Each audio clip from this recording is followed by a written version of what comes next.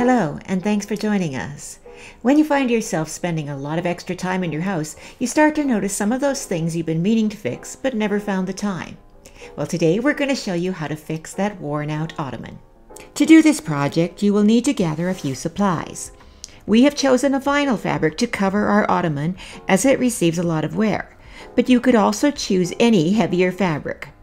When you are sewing with these heavier fabrics, I recommend using Home Dec thread.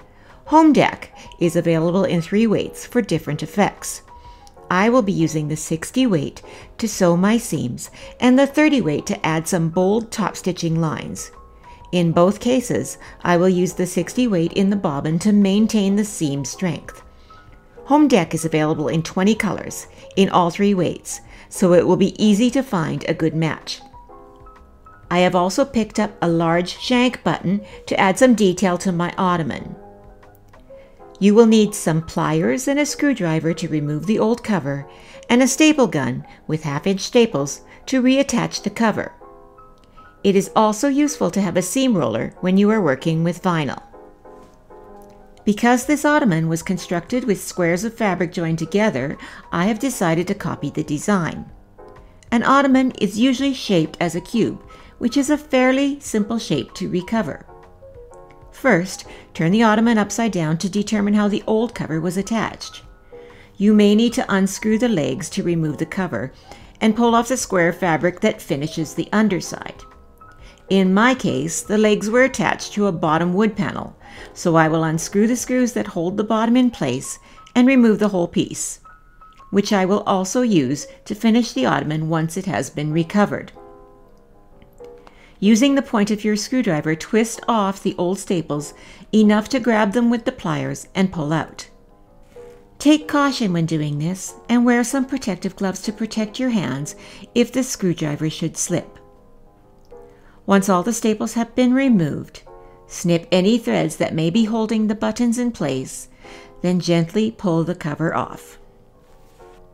You can use the old cover pieces to make a pattern for your new cover by tearing apart the seams and laying out all the individual pieces.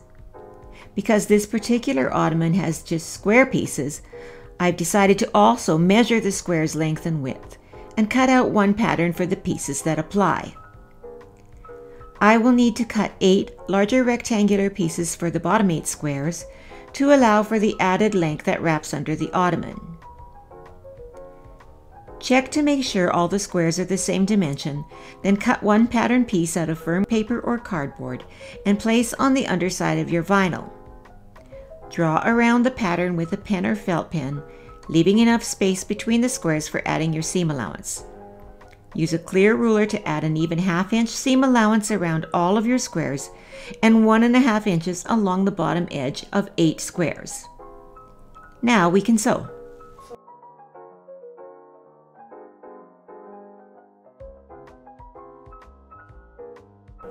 Here are a few tricks to make sewing with vinyl easier. Use a large eye non-stick needle on your machine. If your machine has a dual feed system or a walking foot attachment, use this to keep the machine from sticking to the fabric and causing skipped stitches. If you don't have a walking foot, try stitching over strips of tissue paper, then pulling the paper away later to prevent the sticking. This is only necessary when you are stitching on the vinyl side, as in when you are top stitching. With Home Dec 60 weight in the needle and bobbin of your machine, join the squares in pairs. Press the seam to one side with a seam roller. Then switch to 30 weight Home Dec in your needle and run an even line of top stitching along that side of the seam. You may want to test your stitching on a scrap to make sure that your machine is able to handle the heavier fabrics. If it is a problem, you can choose to top stitch the seams on either side of a pressed open seam. Now join 2 pairs together. 2 squares with 2 rectangular shapes for each of the 4 sides, and 2 squares to 2 squares for the top piece. And again, run a line of top stitching along the seam. Where the 4 corners meet, the material can be fairly bulky. Try hammering the fabric on the inside to flatten out the bulk before stitching, and using a hump jumper to get over the bulk.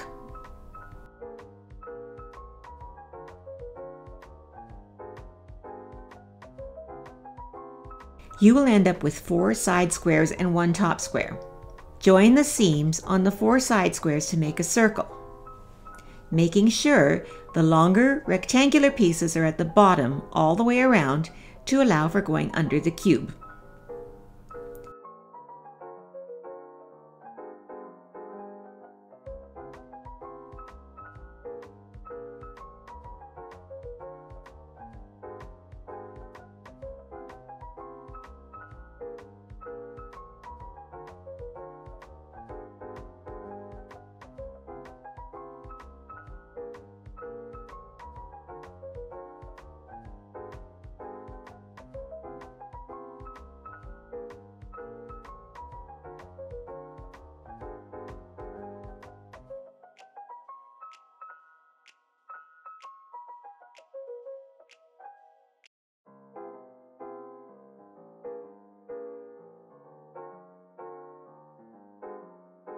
Now place the final square right sides together with the sides and pin or clip the corners to match. Stitch around, taking care not to stretch the fabric and keeping the corners matched.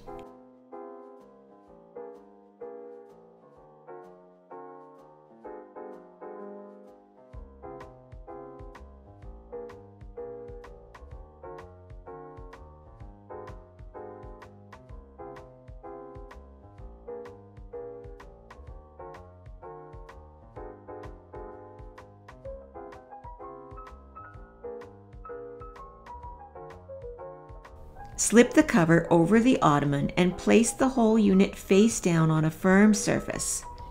Check to make sure your corners are lined up perfectly to the corners of the cube. Then pull down firmly and place 1 or 2 staples in each corner.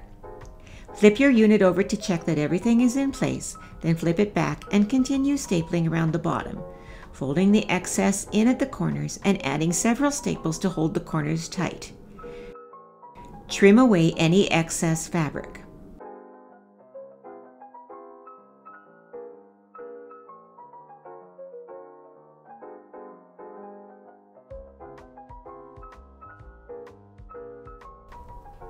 As an option, you can add a large shank button to pull the top cushion in. Because my unit came with a pre-drilled hole, this was easy to do. I simply threaded a needle with 4 strands of home deck and tied a firm knot. I then took a stitch through the cover at the join, through the shank of the button, through the hole in the cube, through a small button or bead on the inside,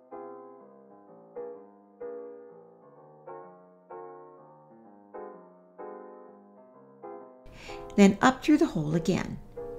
Tie 2 or 3 firm knots once you have pulled the button down tight, and you have added a nice detail to the top of your cushion.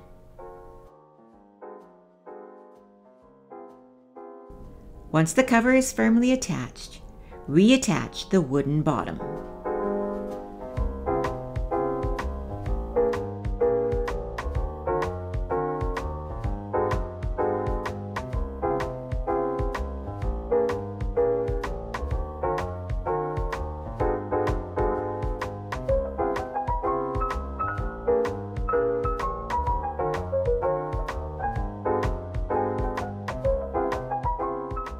My ottoman now looks new and is ready for years more of service.